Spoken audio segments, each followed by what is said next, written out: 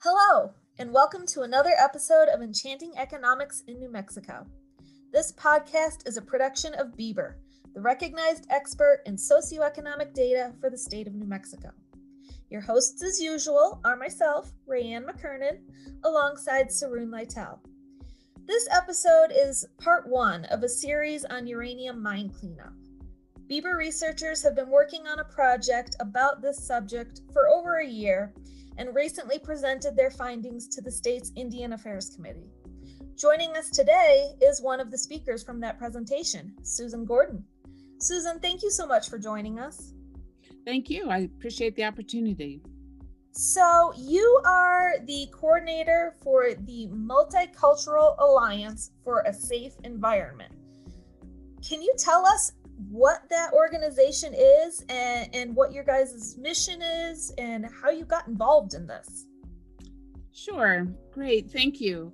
So the Multicultural Alliance for a Safe Environment was formed in 2007, and it brought together a number of grassroots community groups located in the Grants Mineral District, which is from the Laguna and Acoma Pueblos west through New Mexico onto the Navajo Reservation.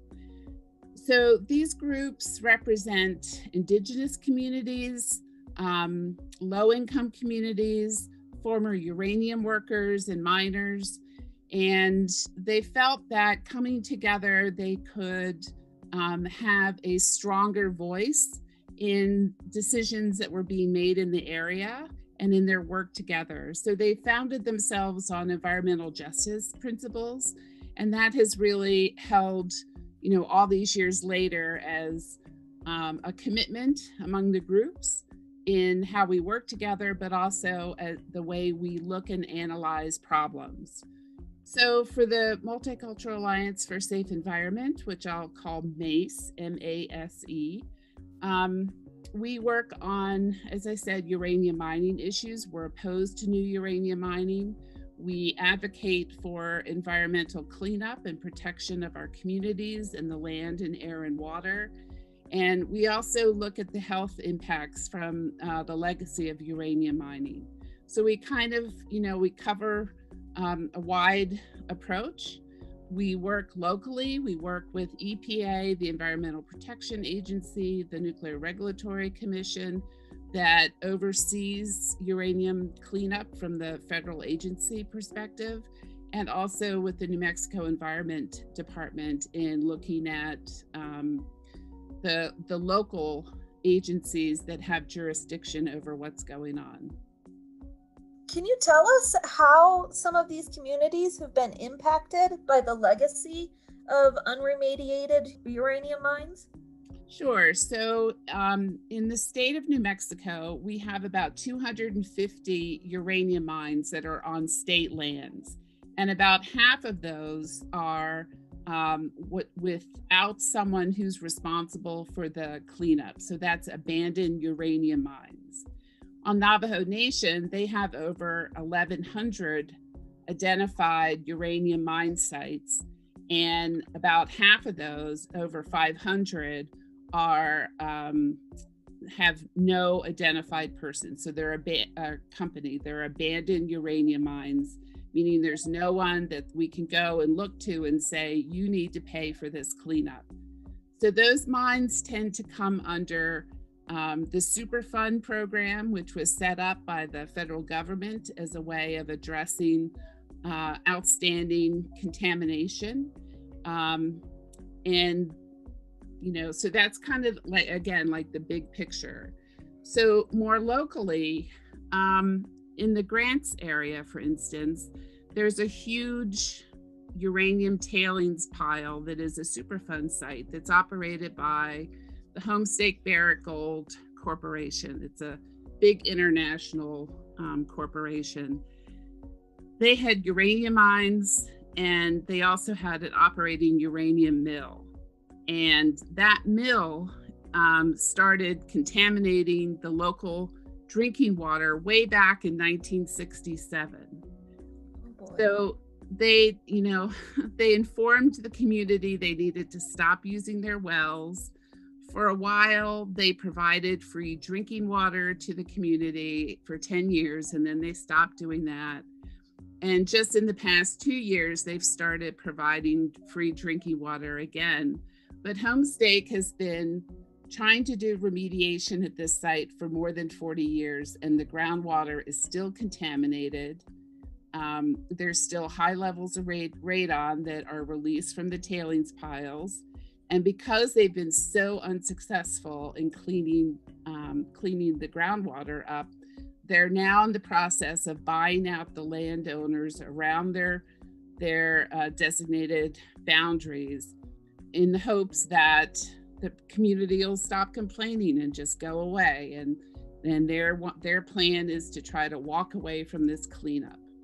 Near Gallup is another area where there were a lot of uranium mines, and one of them, operated by United Nuclear, had a uranium tailings spill. It happened back in 1969, and it released over 90 million gallons of toxic waste and radioactive material. It is still the largest nuclear radiation accident in US history, though it doesn't get much attention. That spill went down the Rio Puerco. It went all the way through Gallup, through several Navajo chapters, and down into Sanders, Arizona. And there was some attempt to clean up some of the sludge shortly after that spill happened, but there's never been any studies about the health impacts. The whole water contamination down there. I mean, there's certainly at the time, people lost their sheep and their cattle that were used to wandering in the Puerco there. So no health studies. And that's been 41 years since that spill happened. The community of Redwater Pond Road is a little bit further up the road. It's about 12 miles from Gallup. And they're surrounded by 3 Superfund sites. So they have been working with the EPA for about 20 years, trying to get what's called the Northeast Church Rock tailings pile moved. And they wanted that pile moved off of Navajo land. And the solution that EPA chose was to only move it a half mile down the road and stack it up on top of existing mill tailings on private land. So it's not really protecting the community the way they would like. They really would like it moved far away from where they are, but they're going to have to continue to live near this pile. Their groundwater is contaminated. They're no longer able to have their gardens or their sheep or their cattle there. Many people have cancers and other diseases that are associated with uranium exposure. So for the communities that I work with, this is long-standing exposures, environmental health issues, and real examples of environmental injustice. Yeah, this is very mind-blowing. Like, I'm not a native New Mexican, but I've been in the state for almost 20 years now, and until we started working on this at BBER, I didn't know anything about any of this. So it's I'm at a loss for words, because it's just heartbreaking. It's a shocking and horrific situation. And under the COVID limitations right now, the Navajo Nation, of course, has been hit extremely hard. And there are many reasons for that. Some of them are cultural, that people, Navajo families tend to live in multi-generational homes. So exposures are passed pretty easily. But also, I think people have heard by now that at least a third of the families that live on Navajo Nation still do not have direct access to running water in their homes. So their ability to, just do the basic wash your hands, to stay safe. It's not that they don't wash their hands ever, but it's not like we can walk to a sink and wash our hands. They have to think about washing their hands compared to drinking water for the next week.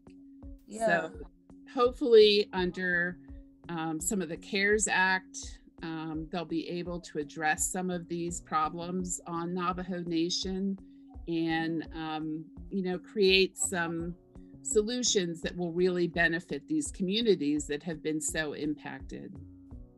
Yeah. And so we haven't really publicly talked much about this project yet because, the researchers who worked on it are still working on finalizing the official report. But the lead researchers from BBER were our director, Jeff Mitchell, and Rose Rohr. And both of them have spoken very highly of you and have said that the road for getting this legislation passed, or for getting the study, approved, was quite lengthy and maybe even a little bumpy, but you have been a champion and worked on this relentlessly. Can you tell us a little bit about your process and your involvement in this, and how you've managed to keep going? Well, thank you. So one of my, I'm a consultant for MASE, and one of my tasks and responsibility is to represent the communities during the legislative session. And we have worked on some memorials in the past around the Radiation Exposure Compensation Act, which is a bill that we're in the US Congress, we're trying to get amended and expanded in order to cover more uranium workers and downwind communities. And so in talking to legislators at the Roundhouse, there is a lot of skepticism about the health impacts from radiation, and a lot of wishful thinking that uranium mining would come back, because at the time that uranium mining was happening, it was good paying jobs. The indigenous community, who was very involved in the actual mining, underground mining, was never really told of what the health risks were. So their perspective about uranium mining is one of, the consequences to their family and their health and their water, that this was not a good thing. And they don't, for the most part, want to see uranium mining returning. In other communities, especially folks in the Grants and Milan area, they remember those good jobs and they would like to see them come back, and they think that they're going to come back, and they keep advocating for more uranium mining as a way to address the severe economic situation that they're in there, because once the mines left, so did all the good jobs, the stores closed. So there's kind of this myth, I call it, that all things about uranium mining were good and we need it back because we need jobs and income in the state of New Mexico. So it was that sort of response that got me thinking that, really uranium mining is not going to come back. The international market for uranium mining has the cost per ton, profit at around between $22 and $30 a ton. When the uranium mining stopped in the US, which was in the late 1980s, they weren't making money at $70 a ton. That was the 1980s. I mean, the profit margin it's just not feasible for uranium mining at the level that was going on in the past to come back in the United States. Yeah. So, okay, what do we do then? And so we just really started thinking about the jobs that are going to be available using the same skill set that uranium miners have, are cleaning up these mines. And especially as the Navajo Nation received their first large Superfund settlements. I mean, it's not like the money went in their pocket. EPA is holding the money, but it was 1.7 billion. And I want to be clear, that's a billion. And that's to clean up only 223 of the over 1,100 contaminated mines on the reservation. So that's a lot of money, and it's not really going to do a whole lot of cleanup, but that's a whole lot of work. That those are jobs that we felt should be coming to New Mexicans, should be coming to impacted communities. And yet we were seeing from the very beginning that, these big out-of-state corporations were coming in. They were getting the beginning of the scoping jobs, and the only jobs that were really being offered to New Mexicans and to Navajos were truck drivers and bulldoze operators, and and under the cleanup program, those pay well. So I don't want to imply that those are not good jobs, because they are good jobs. Mm-hmm. But there's all these other jobs out there too, and how do we make sure that our communities in the state of New Mexico are going to benefit from it? So that was how we kind of came up with this study. I started talking to different folks, if we wanted to do a study like this, who could do it. Immediately we were directed to Jeff Mitchell and the Bureau for Business and Economic Research. We had a discussion. We had several discussions. We tried to figure out how much money we would need, and then we went to the legislature and tried to see how we could get the money. And the first year, which was the last full session, the last 30-day session that Susana Martinez was the governor, we got the bill all the way through to the governor's desk as a package that was earmarked for Native American programs. It was $1 million, and the governor vetoed it. So, there were projects in there, like fix the well in a community or repair the bridge, but she vetoed the whole bill. So the next session, Representative Wanda Johnson, who has been the champion in the legislature for us, was able to, work through the system and get it included in the House Appropriations bill. And because it was included there, then it wasn't fought on the Senate side, and we were able to get it through. So that's, it was an effort. Talking to legislators about it, they really like the idea of job creation and the economic development opportunities. It's not something that people had thought about before, but they certainly heard the possibilities that were there. And, sometimes they voted against us, but it was more the politics of what was going on in the roundhouse between Republicans and Democrats, and it didn't really matter if they thought your idea was good, if it was coming from a Democrat, which Representative Wanda Johnson is, then they voted against it. So it was a challenge. We went through the process twice, but we did secure the money thanks to her leadership, and I will be forever grateful, because I think this study has really shown exactly what we thought, that the future of jobs in uranium mining is not in new mines, but in the environmental cleanup program. Well, hopefully we can pin Rose and Jeff down and get part 2 of this series in a couple of weeks. and actually discuss what those findings from the study were. So you don't have to go through, what all the findings were, but being that you were one of the speakers, you and Jeff, presenting to the committee, how do you feel the legislature received the study findings, and where do you think we go from here?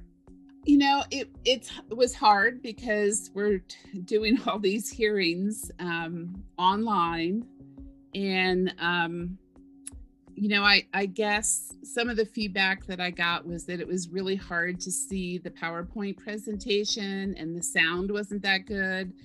And I think that as we all get more used to these Zoom meetings, we need to speak up early. If you can't read or hear something, you gotta say something right away, because why sit through a 45-minute presentation if you can't hear it? So I was a little disappointed to hear that kind of feedback. But I have to say that Senator Sharon Pinto was amazing at the end. It was so clear that she understood what this was about, and that this was real possibilities, exciting possibilities to think about how to move this program forward. And I'm very hopeful that I'll be able to do follow-up with the report once it's completed, get it out to members of the legislature, hopefully go to the governor's office and make a presentation there, because we went to the Indian Affairs Committee. That's just one committee, and there's maybe 20, and so we need to be able to, during the next legislative session, get this proposal before a lot more eyes. And I think the great thing about the report is, a lot of times these efforts come with a very large price tag. And I think BBER was excellent in trying to line out and recognize the already excellent resources there are in the state.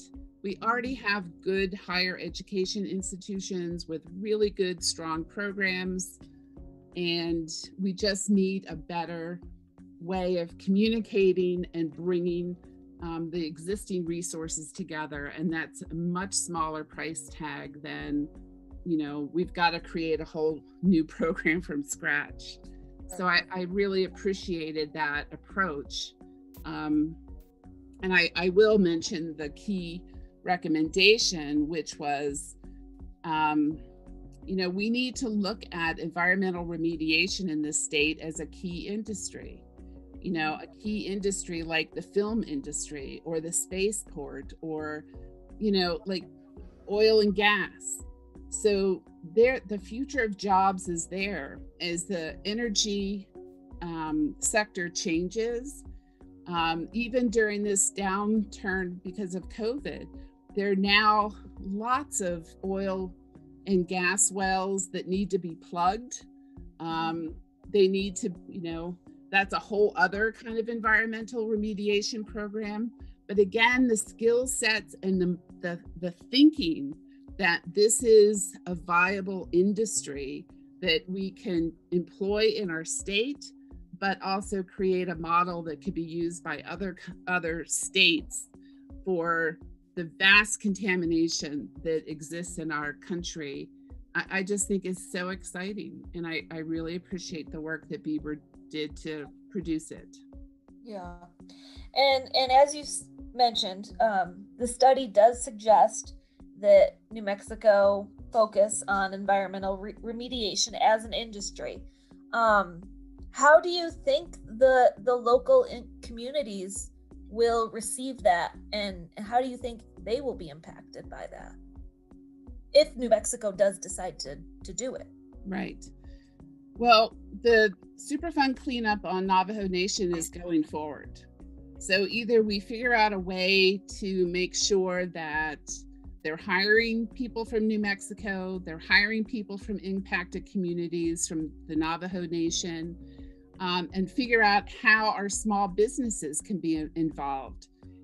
Where are they going to get all the trucks that they need? There's locally owned trucking businesses. There are lots of they're going to need, where are the people going to be housed? How are we going to feed them? There's just so many ways that New Mexico businesses could be engaged in providing the support for this kind of an industry, as well as the workers. Yeah.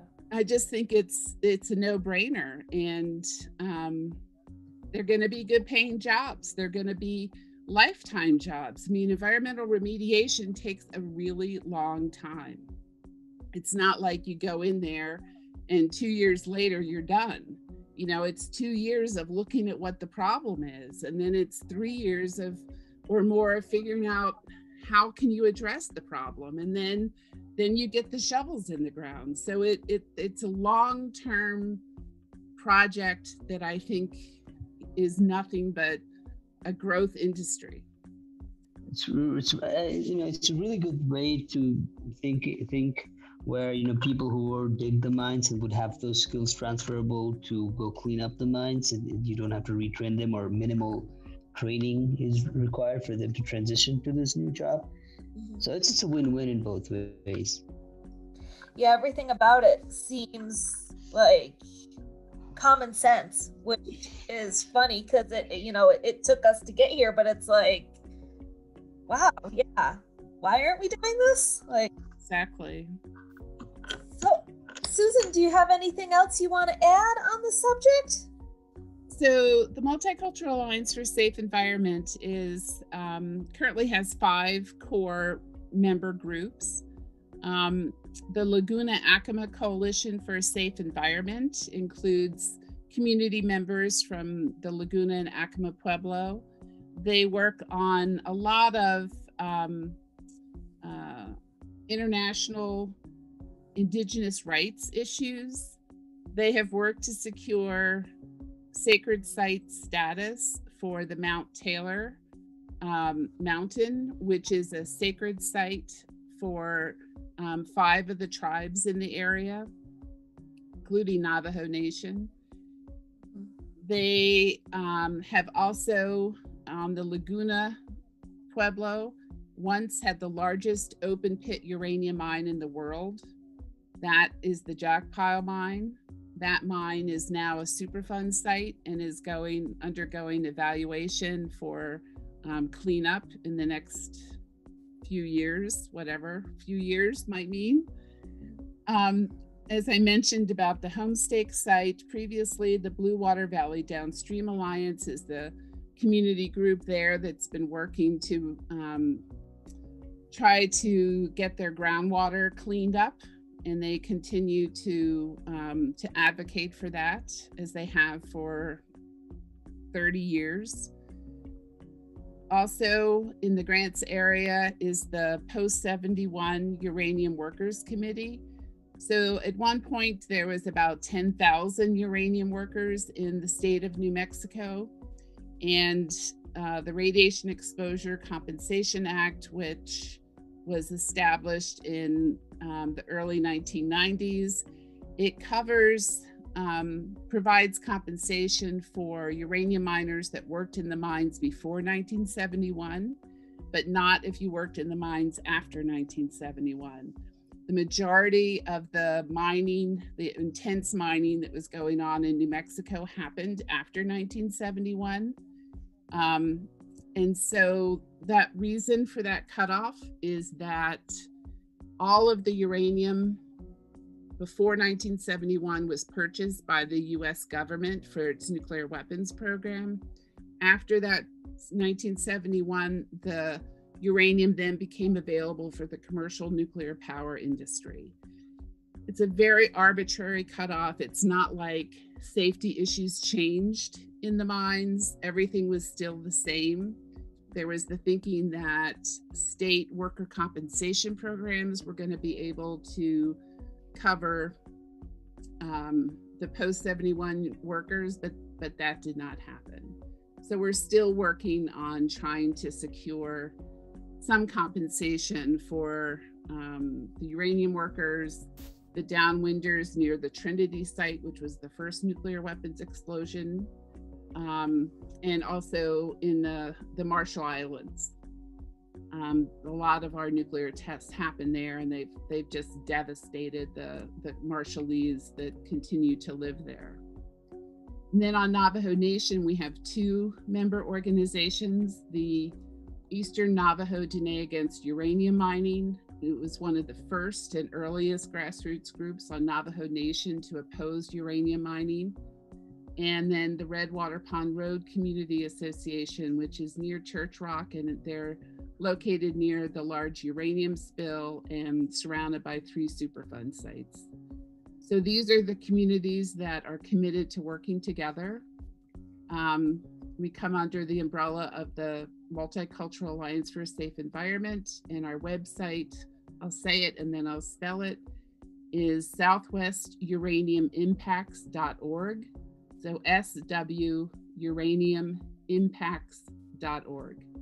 Well, Susan, thank you so much for coming on and educating us all about this. It has been so informative, and I'm in awe of everything that you guys and the BBER researchers have done to bring a light to this. And I look forward to having you back, hopefully soon, and discussing this and the progress that has been made from it soon. Thank you. I appreciate it. And again, I really appreciate Jeff and Rose and all the work that BBER has done to produce this report. I think it's an important step for all of New Mexico. So thank you. Yeah. Well, that about wraps it up for us here at Enchanting Economics in New Mexico. Don't forget to check us out at BBER. That's BBER.unm.edu, or on social media. We are on Twitter, Facebook, Instagram, and LinkedIn under @UNMBBER. Thanks for listening, everyone. Take care.